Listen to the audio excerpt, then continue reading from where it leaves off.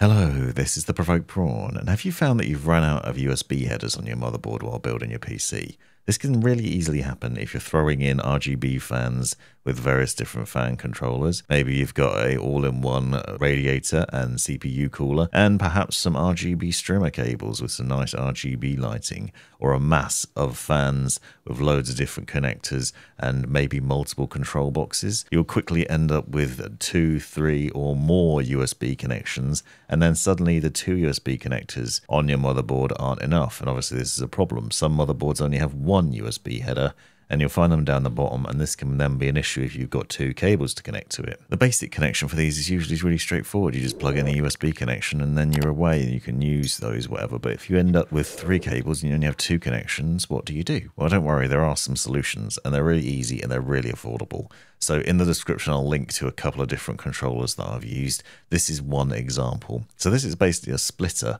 So it takes 2 USB cables into it, and then it puts it into one USB connection that then plugs into your motherboard. So you can basically use these, and they're really, really cheap, and they work really well. And they just plug and play. You just plug your USB cables into them, and then use the 3M stickers on the other side to stick it to the back of your case. Run the front USB cable through to your motherboard, plug it into the bottom as you would with your usual USB connection, and then you've got that straightforward, easy connection. Obviously, you could use a couple of these.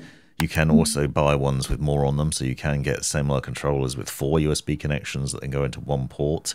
So that's an option. I usually find that just 2 is enough, and then you've got 3 connections instead of 2 on your motherboard, or 2 instead of 1, depending on your setup. And then you've got a really straightforward setup there. And then obviously you just plug that into your motherboard in the usual way. You just need to find somewhere for it. But that then solves your problem. Now, there are other options out there. Lian Li has this 3 USB to 1 connection here that you can see. I'll link to this in the description.